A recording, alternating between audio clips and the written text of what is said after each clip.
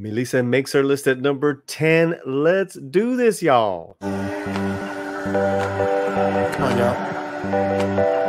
Come on, y'all. Come on, y'all. The Slant. Yeah, but isn't this the unplugged version? I don't know. I think it's the unplugged version. All right, Polly, let's go. Hey, everybody. Paulie back here on the Latino Slant. Make sure you are subscribed. Make sure you hit the like, and please share this out. Share this out. Share this out. Let us start the countdown. We got the announcements. You guys have maybe you've checked out the video that has, where I announced all the names, but we didn't give you an order. No. But now we do. Coming in at number 10 is the Mexican actress Melissa Barrera. All right, there you have it. That's number 10, Melissa Barrera.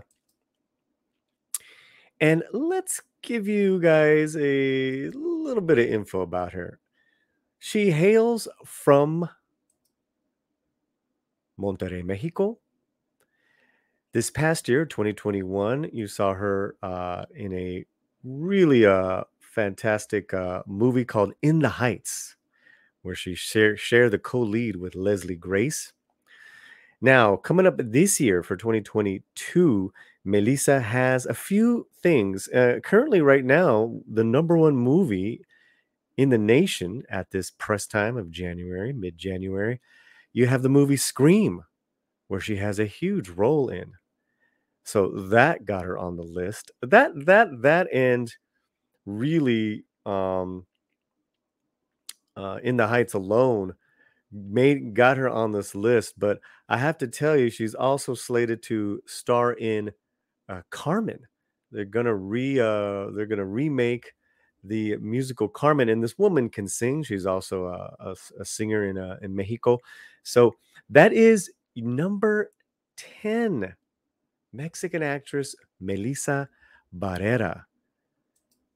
And like I said, what makes these actors even make the list and kind of get the final 10 is what they did in 2021, what they're going to do in 2022, and if they had won any awards during this time for their performances. And Melissa made the list at number 10. Fantastic. Congratulations, Melissa.